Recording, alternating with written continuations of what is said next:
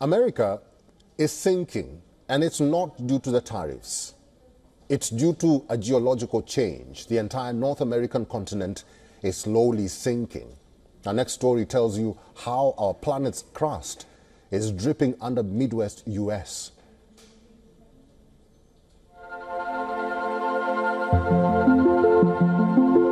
Something extraordinary is happening right beneath our feet. Deep below the North American continent, an unseen process is quietly reshaping the very foundation we are standing on. Spanning much of the US and Canada, its effects are felt across a broad area of North America. Scientists have discovered that parts of the continent's underside are dripping into the Earth's mantle, creating a geological phenomenon unlike anything observed before. This slow-motion collapse is linked to the Farallon Plate, an ancient tectonic plate that began sinking under North America over 100 million years ago. Though gone from the surface, its buried remains still tug at the continent's base, and that tug is pulling chunks of the lower crust downwards through a process scientists call drip tectonics.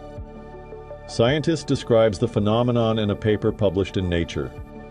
Researchers say these drips extend as far as 640 kilometers into the mantle, concentrated beneath a region stretching from Michigan to Nebraska and Alabama.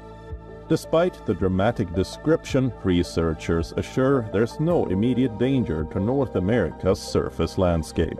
The process unfolds incredibly slowly, occurring over millions of years, and will eventually stabilize as the Farallon Plate sinks deeper into the mantle's depths. This finding not only deepens our understanding of Earth's dynamic interior, but also raises profound questions about how continents form, break apart, and recycle over geological timescales. As scientists continue monitoring these continental drips, they hope to unlock more secrets about our planet's ever-changing crust and the forces silently reshaping it. Bureau Report, WION, World is One.